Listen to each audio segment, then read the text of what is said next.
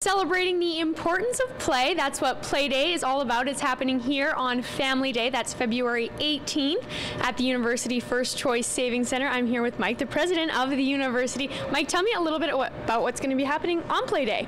Well, lots of fun is the most important thing. There's going to be all sorts of activities for kids and families, from building cardboard jungles to playing with balls, swimming in the pool, experimenting with all sorts of computers and this sort of thing. So the day is really designed to welcome families and kids in particular to our campus. Everything is free, so free swimming, free gym play, free everything, and as well as free parking. And so the day is really focused on welcoming families to the University of Lethbridge. It's Family Day, and we really believe strongly that the University of Lethbridge can contribute to Family Day.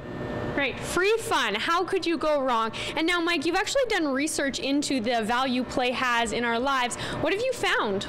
Well, one of the most important things we found is that when young people play, they learn all sorts of things. They learn both cognitively as well as social skills. They develop physical activity skills that in the long run, later on in life, have a big impact on their cardiovascular systems, etc. So play actually has a huge impact on the development of children.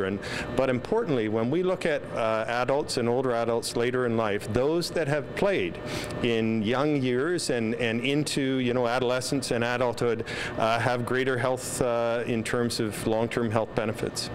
Well, if that doesn't give you a good reason to go out and play, I don't know what will. Now, I've also heard that Play Day is not just for the young, but the young at heart. Who's invited to come and check out Play Day? Well, that's a really important question, because today our Play Day is really about not just kids. Obviously, we want the kids to come, but we really promote that parents and siblings play together. And so most of the activities are really designed to have both the kids and the adults playing together.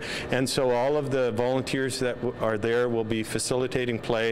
My own kids are coming from Edmonton to participate in the day. My wife, who's a kindergarten teacher, will be there volunteering. So the whole day is really about bringing families together, celebrating families on Family Day. Perfect. Great. Thanks so much, Mike. Again, that's Play Day right here at the University of Lethbridge on Family Day. That's February 18th from 11 till 3.